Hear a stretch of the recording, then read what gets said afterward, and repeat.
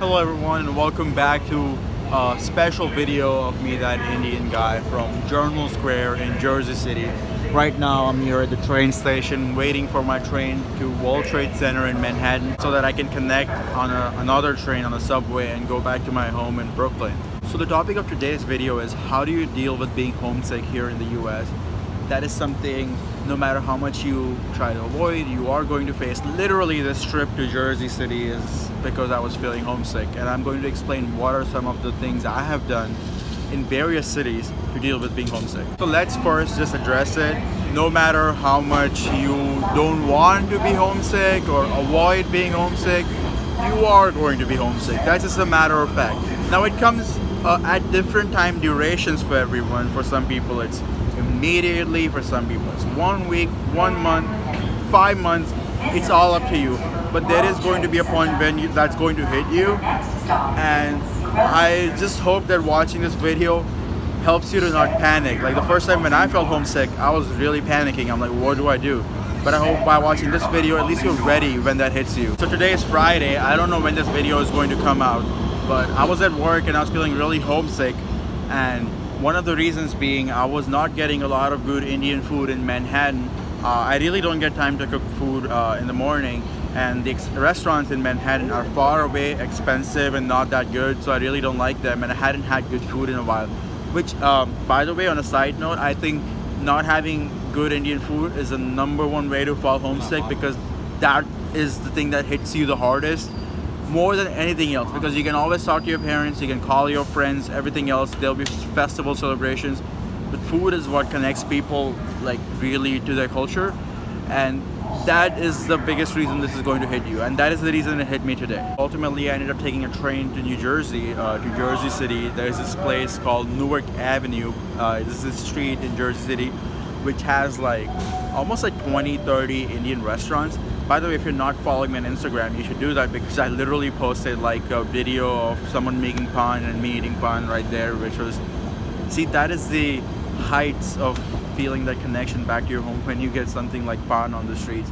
But the whole point is, what I really did as soon as I got to New York was I found a place where I could go, where I can really get that food which brings me that feeling of being as close to home as possible.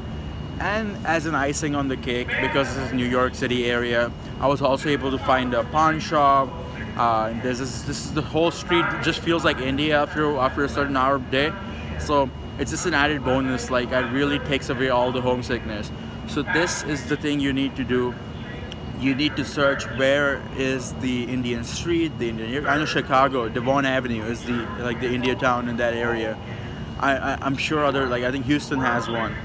But like every place, like a lot of cities will have that. So I think the easiest way, the first thing you can do is find where is the Indian area, and not just that, you gotta figure out how to get there. There's totally a chance that you live in a city which doesn't have direct public transport to there. You might have to change buses, etc., or you might have to take an Uber. Just know it in advance. Just have a plan ready in your mind. Maybe save a little bit of money for that Uber ride, because at that moment when you feel homesick, logic is not going to work that much. You just want something that connects you back to home. So if you have it already figured out, like I already knew I need to go to 33rd Street, I need to take the Jersey train, I need to get here.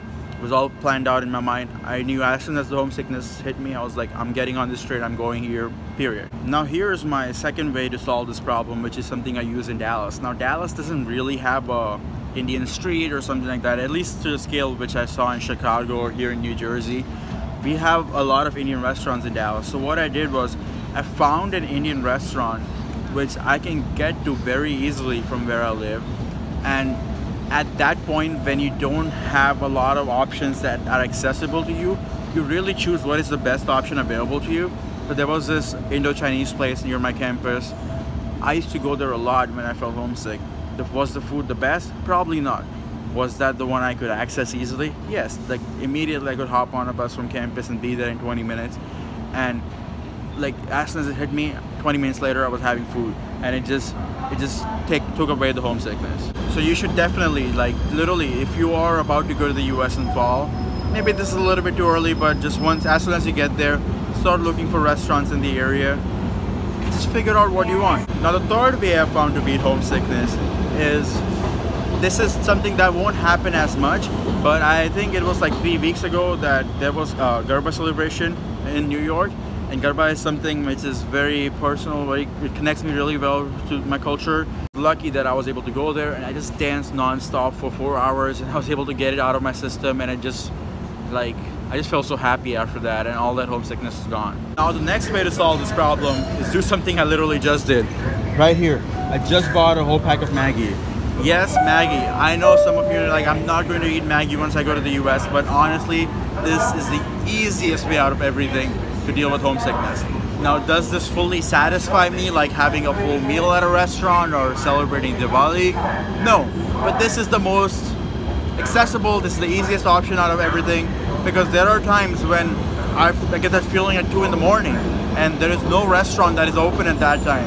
So really, quickly throwing this Maggi into the microwave and 5 minutes later having something that just reminds me of home helps me cure that. Now I know a lot of you are wondering, why didn't I mention something like call your family, call your friends? Now the reason I say this is I was doing all of that. I was calling my family, I was calling all my friends, I was calling my extended family. But homesickness is still going to hit you. And this is just my personal observation, and you might have a different opinion. I personally found that food is the #1 way to deal with the situation. As soon as good Indian food goes into your system, your mind just changes. The last way I want to share about dealing with homesickness is having that family atmosphere, somehow getting plugged into that. I've been blessed enough to be connected with a lot of American families around campus, and every now and then I would just reach out to them and I'm like, hey, I'm really feeling homesick. I just feel like coming over to your place, sitting down, hanging out, having a meal. And yes, that feeling of sitting down with someone in a family setup, especially if they have kids, like just being in that environment also changes your mind. Literally, just take Indian food there and make this like an Indian meal you're having with them, and that would make it even more awesome. So you need to really like get plugged into the community. And this message is specifically for people who are going to UTD in fall 2018 in a couple months, in next month actually, UTD. Go to the Big Howdy party at UTD. That is a party which is a part of the organization ICF on campus. Basically, it's a lot of American host families, volunteers who like to spend time with international students, and they would like to connect, and that is more like a welcome party just to like get connected. They'll have ice cream or something there and some games. This is a great way to meet the people. They also have an American Friendship Partner program. For those of you who have been long-time viewers of the channel, you would know my friendship partner Eric's wedding. It's a lot of fun. Great way. Check out ICF. Check out the Big Howdy party happening at UTD. Especially tag all your friends. Share this video with your friends who are going to UTD. That is how I really got an opportunity to step into an American's home, learn more about their culture, get connected, and everything that has come out of it. I even met Logan, who you have seen long time in this video, who's been one of very big influences in my life through ICF and through all these other programs. Again, if your university doesn't have ICF or doesn't have the same kind of friendship partner program as UTD has, don't get discouraged. There will be many more opportunities for you to connect to locals. Take those opportunities, because once you get invited to someone's home, it just brings that feeling that you'll never be able to get in an apartment you're sharing with 5 other guys. So here we are, guys, at the end of this video. I hope you were able to learn more about how to deal with homesickness with some of the experiences I have been through in my life. And I just hope this prepares you for when time comes that you are hit with that same homesickness. So if you guys enjoyed this video, do not forget to subscribe to me on YouTube and share this video with all your friends who are about to head to the US or are planning to come here. Thank you so much, guys, for joining me in this video. Have a nice day.